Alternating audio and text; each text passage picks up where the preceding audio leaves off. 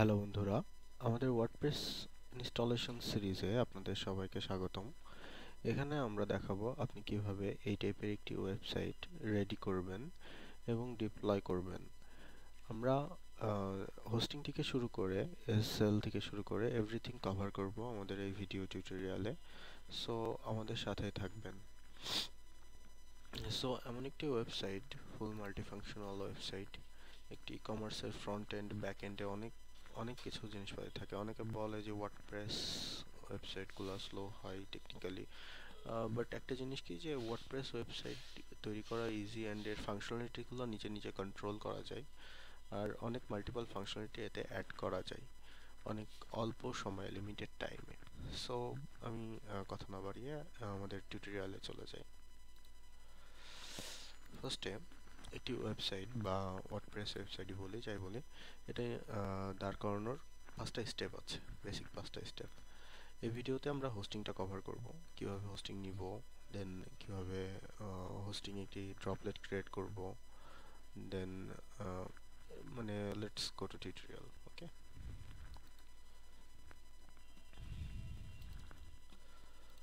আমার অ্যাকাউন্টে ঢুকে গেলাম। আমি এখানে ডিজিটালওশেনের হোস্টিং ইউজ করছি।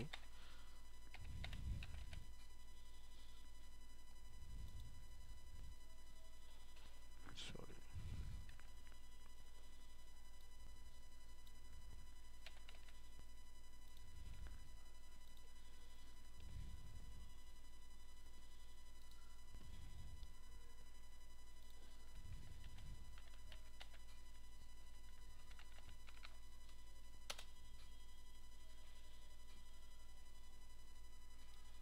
আমার 6 ডিজিটের ওটিপি কিটা যাচ্ছে। এটা আমার জিমেলে, আমি অলরেডি একটা অ্যাকাউন্ট ক্রিয়েট করে রাখছি, তো এটা আমার জিমেলে চলে গেছে। এখানে অ্যাকাউন্ট ক্রিয়েট করা অনেক সহজ। আপনি ডিটেল ফিল আপ করে আপনি আপনার ডাটাটা দিলে পারে, এখানে আপনার কার্ডটা অ্যাড করলে পারে, ডিঅ্যাক্টিভ কার্ড, মাস্টার কার্ড বলেন, যে কোনো একটা কার্ড বলেন, অ্যাড করলে পারে আপনি এখানেই করবেন। আমার এখানে বেসিক একটা ড্রপলেট অলরেডি আমি অনেকগুলো প্রজেক্ট করছি, সেগুলো ক্রিয়েট করা আছে। সো আজকে যে প্রজেক্টটা করতে যাচ্ছি, এটি একটি ওয়েবসাইট রিকোয়েস্ট আসছে, লাইভ ওয়েবসাইট রিকোয়েস্ট আসছে, ট্রেন্ডি ডেল বিডি। আচ্ছা, এখানে আপনি হচ্ছে প্রজেক্ট পাবেন। এই প্রজেক্টের মধ্যে আপনি একটি নিউ প্রজেক্ট করতে পারেন। নিউ প্রজেক্ট করে নিউ প্রজেক্টের নাম দিবেন। ডিসক্রিপশন আপনি যদি স্পেসিফিক করে রাখতে চান তাহলে ডিসক্রিপশন দিয়ে দিবেন।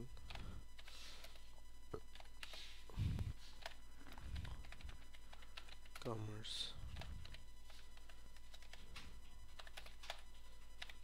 For a commerce website purpose, এখানে আমি ওয়েব অ্যাপ্লিকেশন দিয়ে দিচ্ছি। ওকে, ক্রিয়েট দ্য প্রজেক্ট। আচ্ছা, এখানে বলছে যে যদি এক্সটিং কোনো রিসোর্সেস থাকে, যেমন আমার এই ডোমেনগুলো আছে, এগুলো যদি আমি ইউজ করতে চাই, দেন আমি এখানে ডিরেক্ট ইউজ করতে পারবো।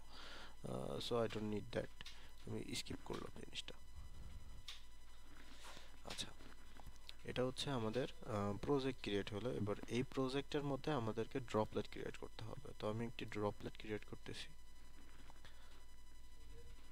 আচ্ছা, ড্রপলেটের এই জায়গাটাতে ক্রিয়েট ড্রপলেট অপশন চলে আসছে। এখানে সার্ভারের লোকেশন রয়েছে, দেন আপনি যে কান্ট্রিতে আছেন সেই কান্ট্রির সবচেয়ে ক্লোজেস্ট যে সার্ভারটা আছে সেই সার্ভারে দিলে পরে আপনার ইউজার এক্সপিরিয়েন্স বা যে ইটা আছে, স্পিডটা আছে, স্পিডটা ভালো পাওয়া যায়। লাইক আমি বাংলাদেশে আছি, so Bangalore is best for my country. ওকে, যেহেতু আমার যত ভিজিটর আছে সব বাংলাদেশের, সো ব্যাঙ্গালোর সার্ভার দিলে একটু তাড়াতাড়ি যাবে। নেক্সট আসতেছে যে আমি কোন সার্চ ইঞ্জিন সিলেক্ট করব। সো আমি যেহেতু এখানে সি প্যানেল ইউজ করতে যাচ্ছি বা সি প্যানেলের থ্রুতে একটি ওয়ার্ডপ্রেস হোস্ট করতে যাচ্ছি, এখানে ডিরেক্টলি মার্কেট প্লেসে গেলে পারে এখানে ডিরেক্ট সি প্যানেলের একটি ক্রিয়েট করা আছে, সেন্টোসের থ্রুতে সি প্যানেলের ক্রিয়েট করা আছে।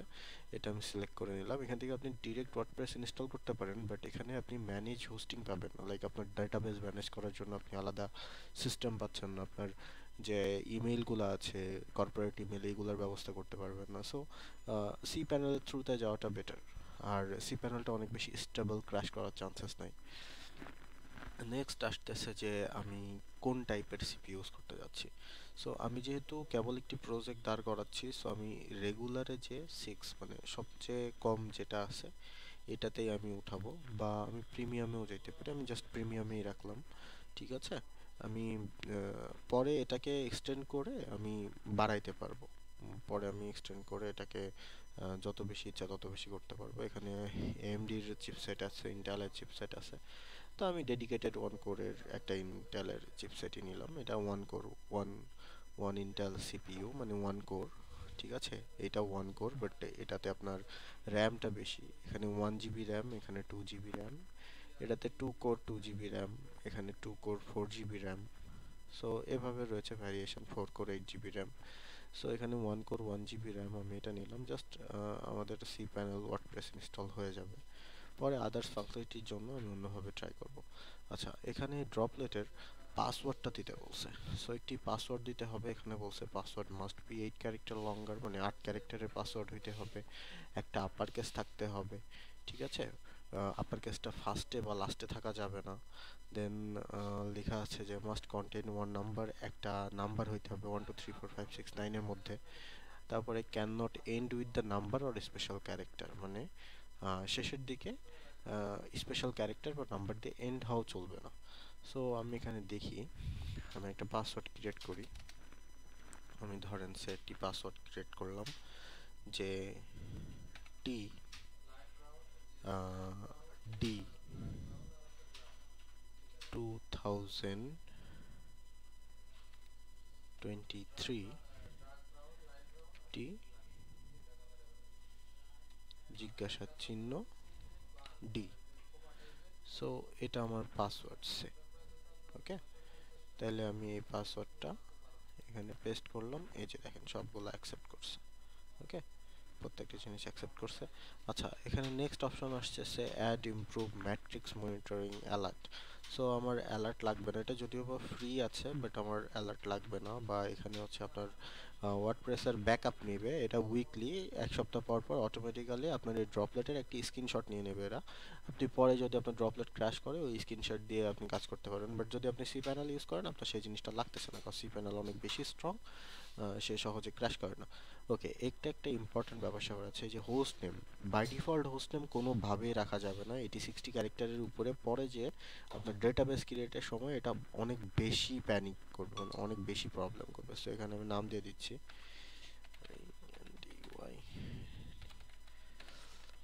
ওকে। আচ্ছা, এখানে আমি ডিরেক্টলি আমার প্রজেক্টের নামটা দিয়ে দিলাম। এই কোম্পানি থেকে রিকোয়েস্ট আসছে আমাকে প্রজেক্টটা করে দেওয়ার জন্য। সো ট্যাগ ট্যাগ দিলেও হয়, না দিলেও হয়, it's for your thing. Okay, next project under এত ক্রিয়েট ড্রপলেট। এবার ড্রপলেট ক্রিয়েট স্টার্ট হয়ে গেছে। এখানে হালকা কিছু সময় নেবে, খুব বেশি না। আচ্ছা, ক্রিয়েট হয়ে গেলে আমরা ব্যাক আসতেছি। তো ওকে, আমাদের cPanel ড্রপলেট ক্রিয়েট হয়ে গেছে। এই যে ড্রপলেটটা দেখতে পাচ্ছি। এখানে একটা ছোট্ট কাজ আছে, সেটা হচ্ছে আমাদের ডোমেনকে এটার সাথে ফার্স্টে মার্জ করিয়ে দেওয়া। এটা অনেক ইম্পর্ট্যান্ট একটি কাজ, যেহেতু আমরা ডিরেক্ট cPanel ইনস্টল দিচ্ছি। সো আমি সেই প্রসেসটা দেখাচ্ছি। আমি এখন GoDaddy-তে আমার অ্যাকাউন্টে লগ ইন করবো। ওকে, আমি আমার GoDaddy-র ডোমেন অ্যাকাউন্টে লগ ইন করে নিয়েছি। আমার GoDaddy-র ডোমেন অ্যাকাউন্টে এখানে দেখতে পাচ্ছেন অনেকগুলো ডোমেন আছে, এর মধ্যে এই কোম্পানির ডোমেন হচ্ছে DigitalOcean। আমি এই ডোমেনটাতে ঢুকছি। আমার ওয়েবসাইট বিল্ডার দরকার নাই। ওকে, জাস্ট আমি ম্যানেজে চলে যাচ্ছি একবারে। ম্যানেজ,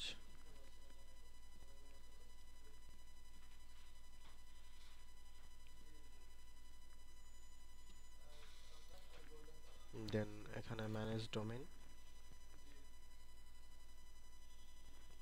আফটার দ্যাট এখানে DNS, manage DNS zone, domain name trendlbd।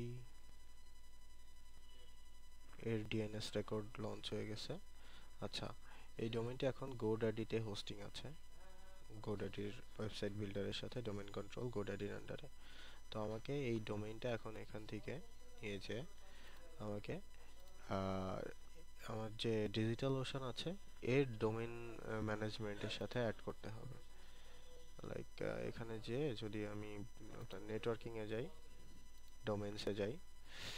এই যে এখানে আমার 4টা ডোমেইন হোস্ট করা আছে। এখান থেকে আরো একটা ডোমেইন আমাকে অ্যাড করতে হবে। সেই ডোমেইনটা লাইক trendy bd, ওকে, .com।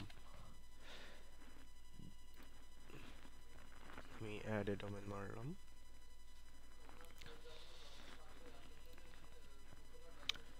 আচ্ছা, ডোমেইনের নামটা ঠিক আছে কি দেখি, trendydlbd.com। ঠিক আছে, ওকে, ঠিক আছে। আচ্ছা, তাহলে পরে আমি অ্যাড এ ডোমেইন মারলাম।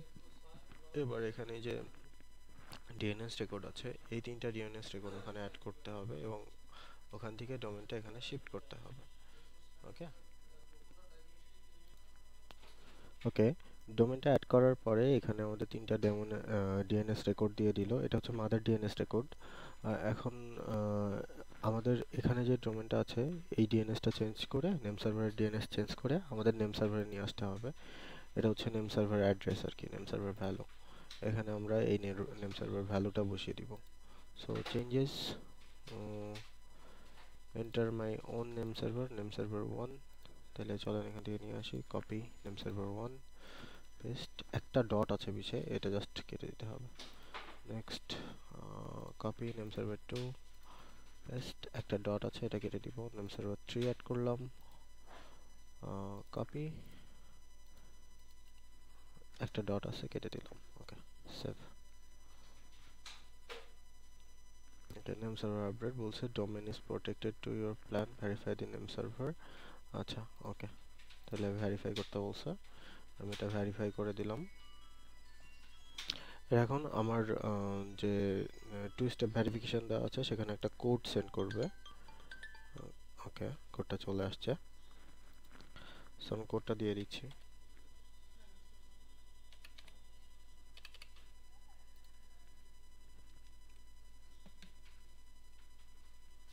ওকে, তাহলে আমাদের ডোমেইনটা ডিজিটালওশান নেম সার্ভারে চলে গেছে। আচ্ছা, এবার যদি আমি এখানে রিফ্রেশ করি, তাহলে আমার কোনো ডিএনএস রেকর্ড এখানে আর থাকলো না। আমার এটা ডিজিটালওশানের নেম সার্ভারে চলে গেল। তার মানে আমার ডোমেইনটা এখন ডিজিটালওশানের যে নেম সার্ভার আছে এখানে পার্কড আছে। ওকে, তাহলে এখানে আমার ডোমেইনটা পার্কড হয়ে গেল। এবার নেক্সট আমরা আবার ড্রপলেটে ফিরে যাই। আমরা যে ট্রেন্ডি ডিল বিডির একটা ড্রপলেট ওপেন করলাম, এটা না, এটা। ওকে,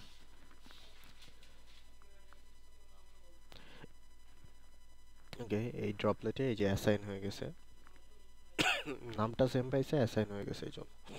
ওকে, আমি ড্রপলেটের ভিতরে ঢুকে গেলাম।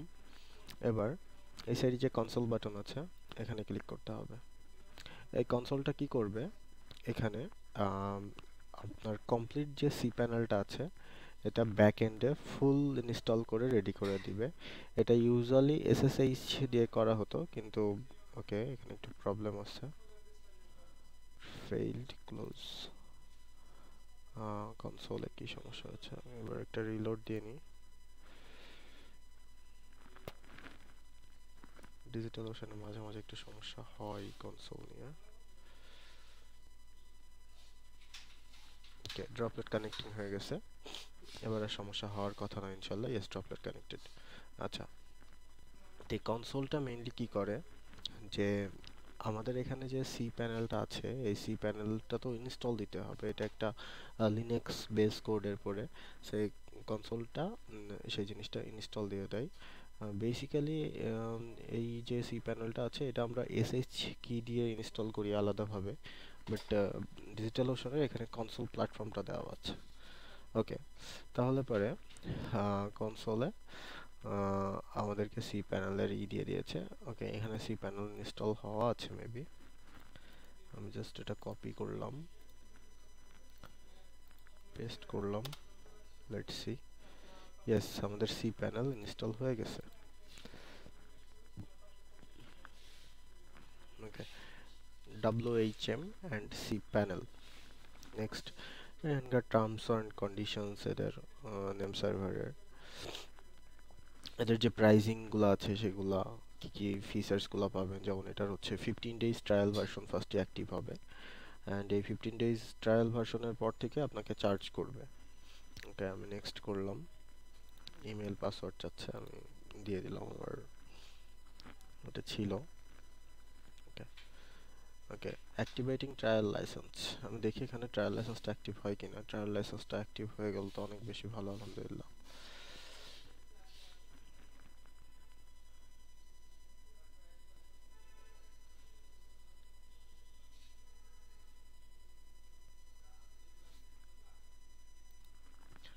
ওকে, আমাদের ট্রায়াল লাইসেন্সটা 15 দিনের জন্য অ্যাক্টিভ হয়ে গেছে। নেক্সট, এর নেক্সট ভিডিওতে, নেক্সট পর্বে আমরা cPanel WHM কিভাবে সেট আপ করতে হয়, কিভাবে অ্যাকাউন্ট করতে হয়, কিভাবে SSL করতে হয় বা SSL কে এর মধ্যে কানেক্ট করতে হয়, সেই জিনিসগুলো দেখাবো। আজকের ভিডিওতে এই পর্যন্তই। নেক্সট ভিডিওটা দেখতে আমাদের প্লেলিস্ট চেক করুন বা আমাদের সাথে থাকুন।